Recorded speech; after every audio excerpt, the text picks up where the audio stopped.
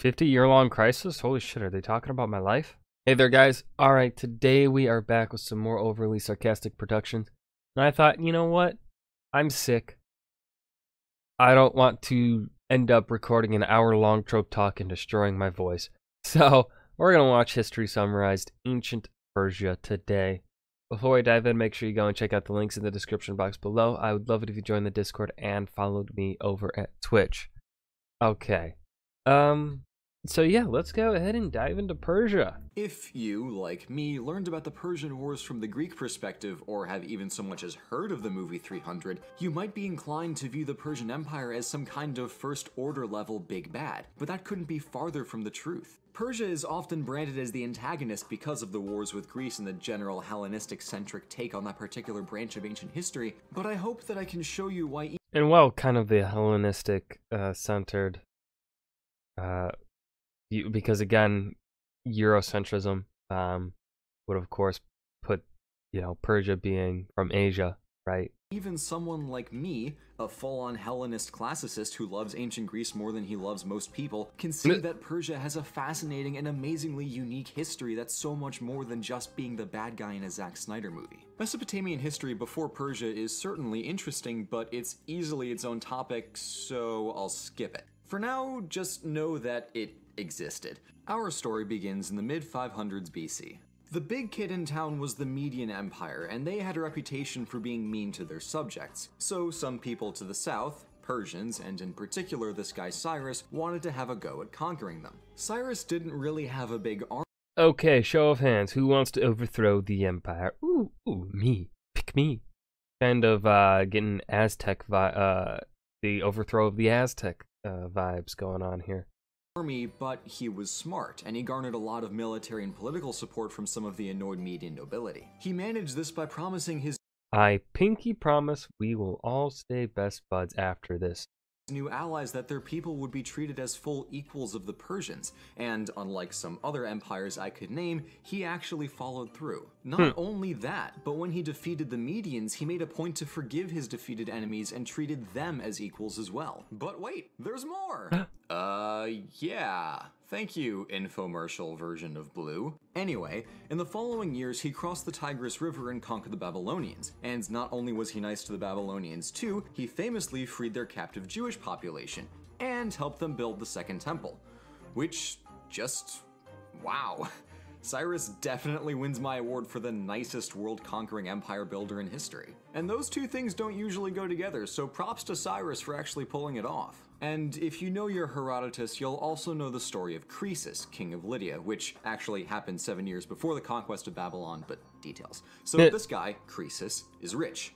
Stupid rich. Croesus bordered the newfound Achaemenid Persian Empire, and each one wanted to conquer the other. Croesus, a Greek, wanted to be sure of his chances, so he got an oracle from Delphi that said, "Oh, great King Croesus, if you attack the Achaemenid Persian Empire, you will destroy a great empire." And then he thought, well, I guess that settles that, and attacked. Unfortunately, and destroyed his empire. The oracle, being tricksy as always, didn't tell him that it was tricksy oracles is his own empire that would be destroyed. So Cyrus, being the clever military tactician that he was, defeated Croesus and conquered the whole of Anatolia. In the long run, this is going to end up coming back to bite Persia in the ass, but for now, good for them. Then, like we said, the Achaemenid Persians conquered Babylon, and Cyrus had himself a merry little empire. And by little, I mean it was bloody huge. No empire in history had been so sprawling before this. That thing ran from the Indus Valley all the way to the Hellespont. Damn. But we're actually not done yet. After Cyrus died, his son Cambyses conquered Egypt. The Egyptians were less than thrilled because Cambyses did not share his father's kindness, as he famously killed the super sacred bull of Apis among many other bad imprisoning their king, burning the mummies of their ancestors, and looting temples, as you do. Well, shit, that's not good. Bad things. Cambyses was later assassinated and replaced by Darius I, who put things back on track. His first order of business was suppressing a series of revolts that resulted from the assassination, and with only a small army, against all odds, he actually did it. Okay, so now that the Persian Empire is all nice and resettled, I should say that they had a fantastic system of bureaucracy. The Great King or King of Kings like Cyrus or Darius was the ruler of all of the empire. Local power, however, was delegated to a series of satraps, mini-kings picked from the local nobility who ruled the 50-odd Persian provinces, like a governor. In 498 BC, a collection of Ionian Greek city-states on the coast of Anatolia revolted from Persia. And in regards to the satraps, I'm a little rusty on this information because it's been like 3 years since I wrote this essay where I had to do a bunch of research on the Achaemenid Empire and other empires. But the satraps, from what I'm remembering, satraps could largely govern themselves how they traditionally could, and this is then a method that Alexander would take when conquering, as I'm sure we've talked about on this channel before in other videos relating to this time period. Alexander comes in, he essentially keeps the Persian form of governance as long as they did not rebel against him, or they would get to keep their standing government. The nobles would essentially get to stay nobility and in power, so long as they did not go against Alexander or try and stab him in the back. And of course, once they rebelled and he found out about it, he came in, burned the shit out of them, killed them, and then he would choose the government. They wouldn't be able to really govern themselves. So yeah, it's oddly like, part of me is curious and wants to know like why this form of government became unpopular, because really no one does it. Well, I feel like maybe it's the Romans to blame, because the Romans were a bit of control freaks, and they were the next big empire after the Persians and then Alexander the Great. Partially for political reasons, but also because the Ionians and company didn't much care for the rulers that Persia had chosen to govern them. But whatever the case, there was a revolt, which is what's important here. Eventually, Athens got involved, as the narrative turned from the initial politics more towards, hey, let's fight the oppressive and evil Persians for our freedom. It's understandable to see why the message changed the way it did in this particular situation, but it misrepresents Persia on the whole. Fight for freedom? Fine. But oppressive and evil? Hardly. There is a mountain of evidence to how much Cyrus and Darius did for the well-being of all the people in their empire. Not only were they welcoming of multiple different cultures, they restored buildings, created roads and a postal system, promoted education, and were notably egalitarian in women's rights. Now, you can't guarantee that the satrap of your particular province isn't going to do something stupid and mean, which is unfortunately exactly what happened to the Ionians, but all things considered, living in the Persian Empire was pretty great.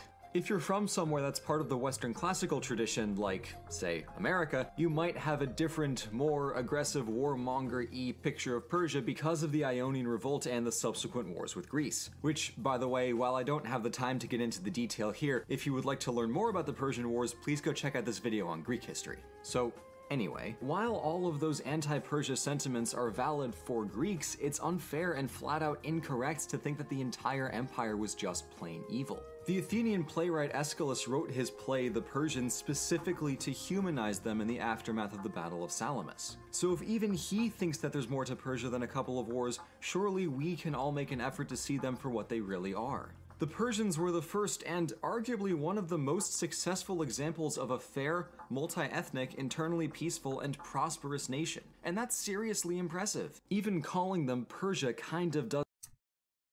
This is one of the things in it, like, it's hard. It's, how do I want to word this?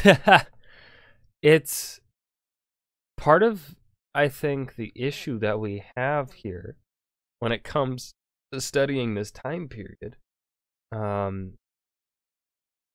is also our modern conceptualization of, and really the colonial time period is to blame here, the modern conceptualization of one empire, and two, why people then rebel against said empires, and why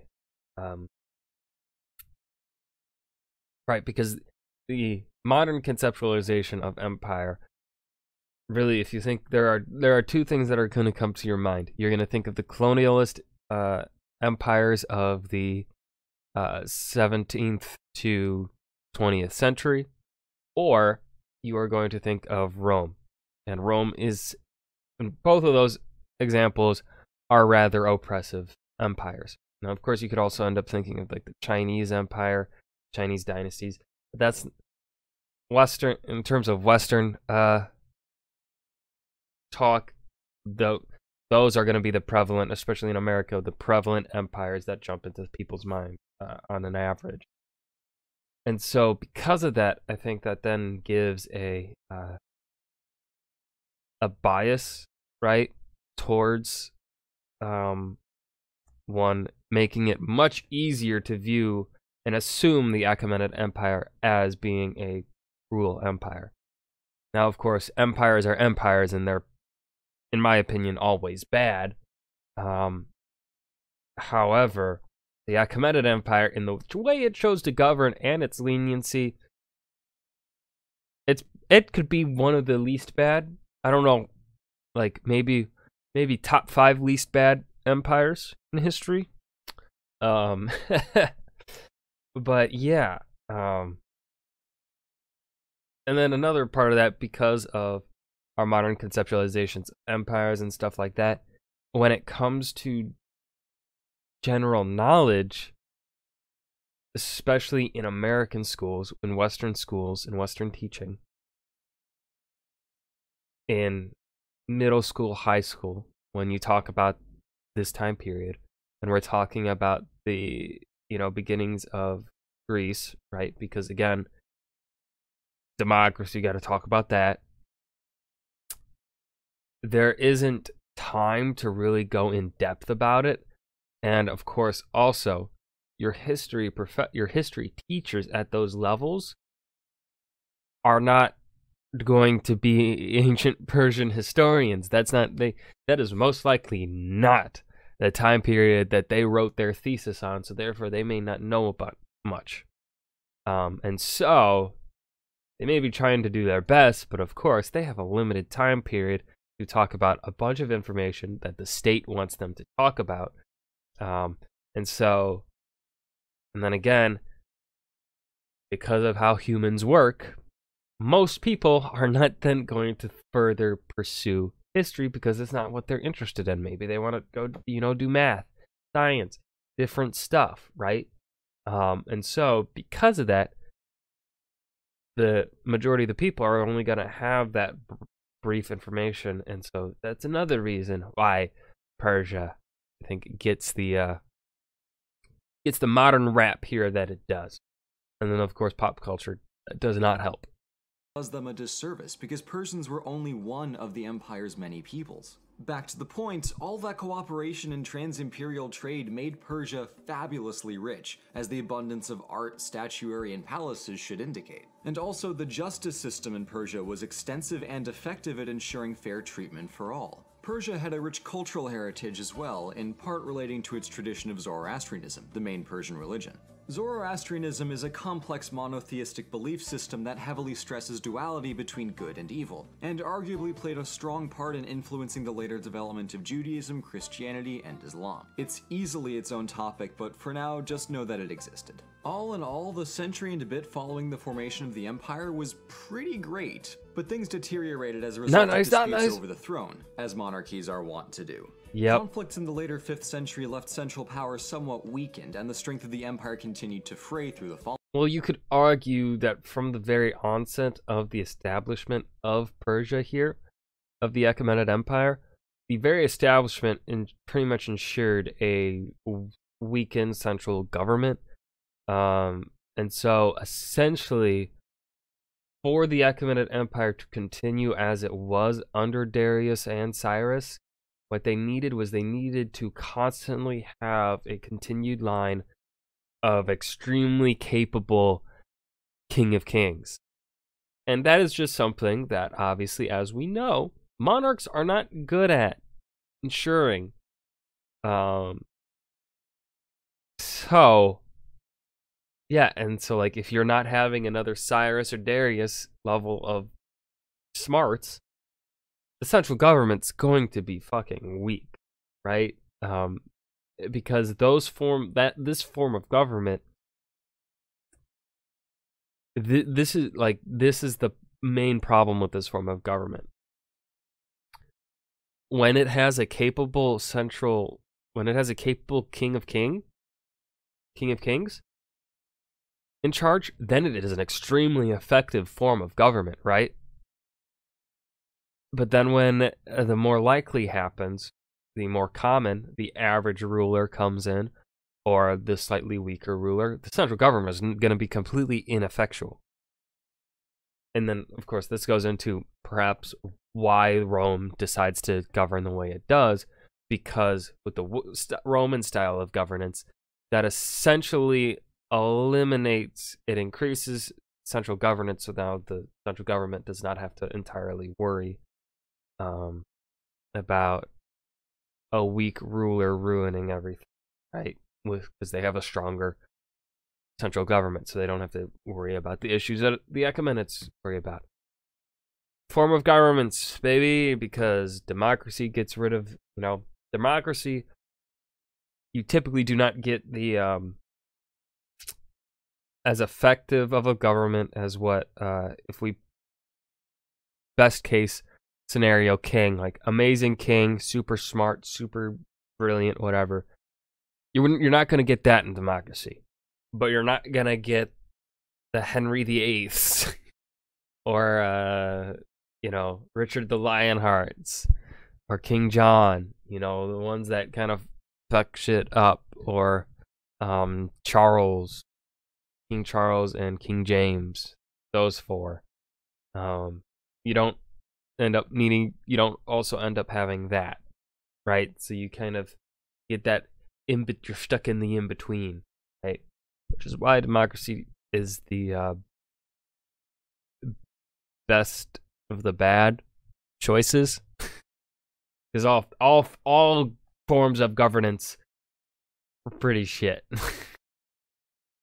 Following century. And ultimately, the weakened military failed to stop the invasion of Alexander the Splendid. And then in under a decade, just like that, the Achaemenid Persian Empire was done. Okay, this Alexander's conquest definitely a very summarized version of the fall of the Achaemenids. Okay. Quest in itself will be its own video soon enough, but I'll just say now that he conquered Persia, and following his death, the Macedonian Seleucid kingdom ruled for 200-ish years of steady decline until the Parthians swooped in from behind the Caspian Sea and ganked back Persia.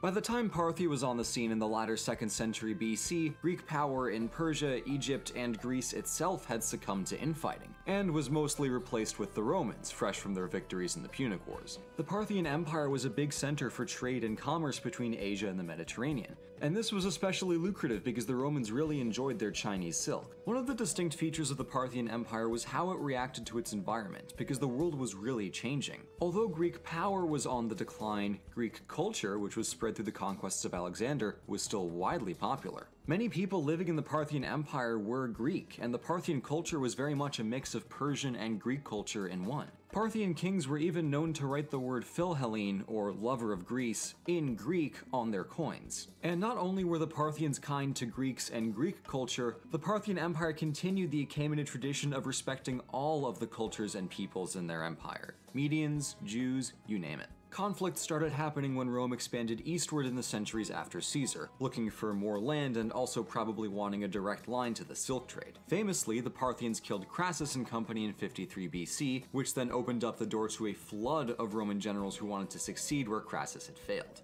And part of the difficulty for the Romans in dealing with these guys was their army. The Parthians were working with mounted archers, which was a serious pain for the Roman infantry to deal with. Not only was combat on open terrain likely to end in a Roman bloodbath, Parthian speed meant that Roman supply lines were really vulnerable. On the flip side, the Romans used hilly terrain and ambush tactics to their advantage, and their cities were nearly impenetrable to the Parthians. So I wish I had a more interesting story for you here, but it was basically just a 2-century stalemate. Augustus tried to make peace, but Nero turned around and knackered it, so conflict continued, and in the later 2nd and early 3rd centuries, it only got fiercer. The Parthians managed to resist an invasion from Emperor Caracalla and company, but as the battles were very hard fought, the conflict left the empire in weakened disarray. This set the stage for the Sassanid dynasty to usurp power from the Parthians and create a new empire that would last all the way up until the Islamic conquest.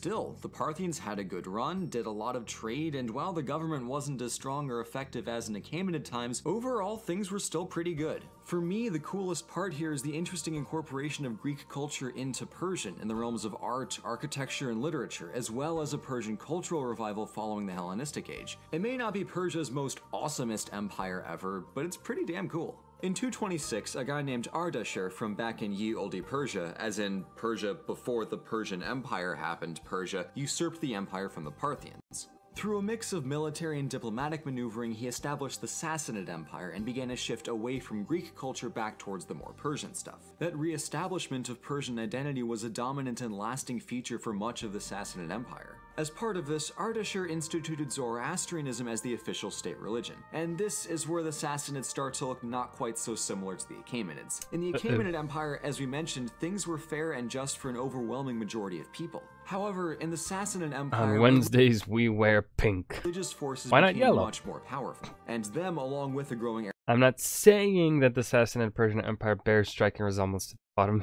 aristocracy put some seriously unwanted pressure on non-Zoroastrian. You should have. You see, this would have been better if you'd colored them pink then instead of yellow. Even though I know Sassanids are usually yellow. I think when represented on maps and stuff. But for this, if you want to make, I feel like maybe you should have just colored them pink for the joke here. Zoroastrians and non-Persians in the empire. So the Sassanid Empire really committed to that pro-Persia pivot. And as that distanced them from the notorious kindness and toleration of the Achaemenids, we should also note how the Sassanids are different from their predecessors, the Parthians. The Sassanid Empire saw a re-centralization of government following the broad localization and arguably a weakening of power under the Parthians. And after Shapur I took the throne following the death of his father Ardashir, the Sassanid Empire also found itself winning a series of wars with Winning! Surprising, right? Well, though the Parthians were locked in a stalemate. Help! Everything is exploding with plague, and our emperors keep getting assassinated by their own bodyguards. In centuries prior, Rome now happens to be going through a 50-year-long crisis in which the empire was in constant danger of collapsing. So 50-year-long crisis? Holy shit, are they talking about my life?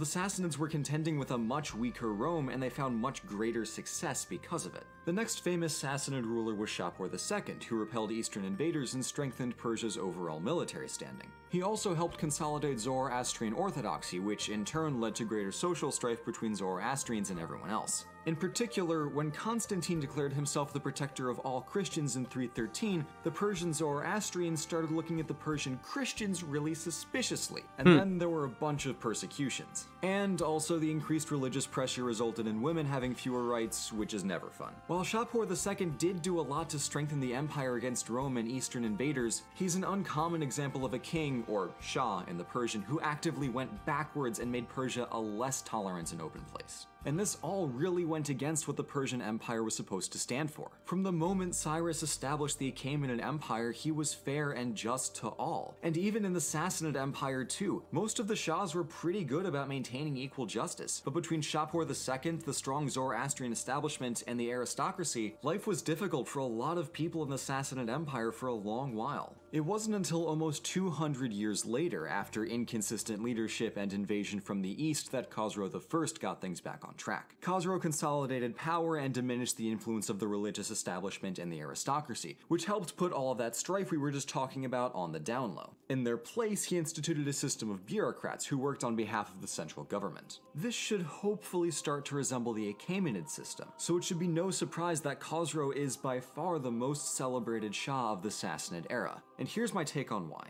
See, the Parthian Empire was still Persian in theory, but to me there's a lot of Greekness going on, so it's more its own thing. And most of the Sassanid Empire up until Khosrow was overly concerned with promoting that singular, unified Persian Zoroastrian identity in what's arguably an attempt to reclaim the greatness of the Achaemenids, but they missed the point entirely. From the very beginning, the point of the Achaemenid Empire was never about being Persian, it was about being good.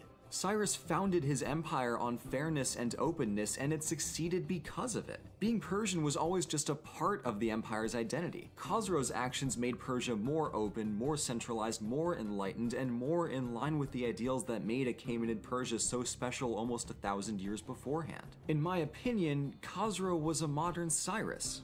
With that all said, let's get back to the events. While Khosrow's reforms did a lot for the well-being of Persia, he also had a hand in a handful of conflicts. In the east and with the formerly Roman, now Byzantine Empire. You know, wars on and off. Khosrow broke a few treaties with Rome, so I'm docking some points. Fair is fair. Treaties made and broken, land reclaimed from invaders, all that jazz. Later, Khosrow's grandson Khosrow II launched a huge series of campaigns in the west against the Byzantines, grabbing the Levant and Egypt and briefly poking up into Anatolia.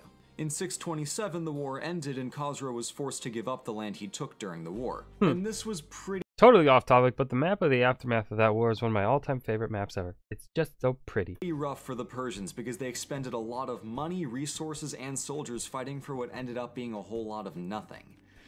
Eesh. Even worse, they could barely catch their breath before Muhammad and friends marched north and Muhammad and friends, I love that. Invaded 6 short years later. The Sassanid Empire was crippled within a decade and wiped out entirely within 2. I've covered some of the subsequent history of Persia elsewhere, but really, after the fall of the Sassanids, it's a revolving door of empires. Muslims, Mongols, and more. And it really shouldn't be a surprise that the heart of the Islamic Golden Age was Persia. I mean, a cultural heritage with a history of producing great works of art and scholarship suddenly becomes famous again for producing great works of art and scholarship? Definitely not a plot twist in my book.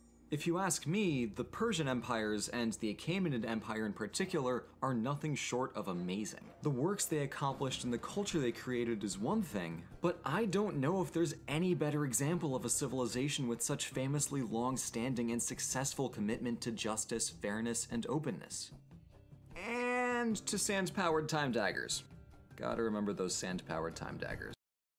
Yeah, with an all-white cast, pretty much. Love it. Alright, that was history summarized, ancient Persia. Now, I do have some things, of course, I don't know enough about the Achaemenid Empire, so I of course cannot point out, off the top of my head, anything that I know that would have been negatives about the ancient Persians, because of course, this video did feel like it was essentially him praising the Achaemenid Empire, which, of course, with all things in history, we all know that that is not the case with real life, that with the good, there comes the bad. And of course, in this situation, Blue mainly pretty much only talked about, definitely really only talked about the goods of Persia. He mentioned the Ionian Revolt, which I don't know enough about to really speak on, but he said that was more the satrap and not the overarching governance of Persia that caused that, which of course, you know, I don't know enough. Comment, we'll say sure, but I would have liked a bit more of a balance in that, instead of it just kind of being a praising thing. Because, and part of the reason why I think I do understand why he did this the way he did it, because a part of you wants to do that when something has historically been kind of, in a way, villainized and painted in a certain light. You want to push back against that as best you can. However, I don't think you should, you know,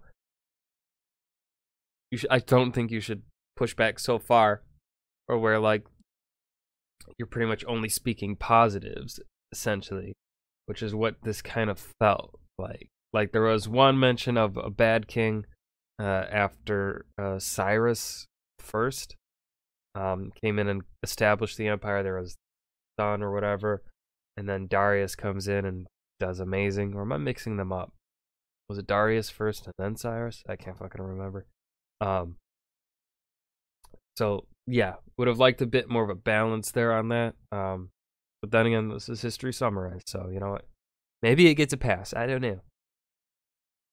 But I hope you guys enjoyed. Remember to hit that like button and subscribe for more, and I will see you guys in the next video. Peace.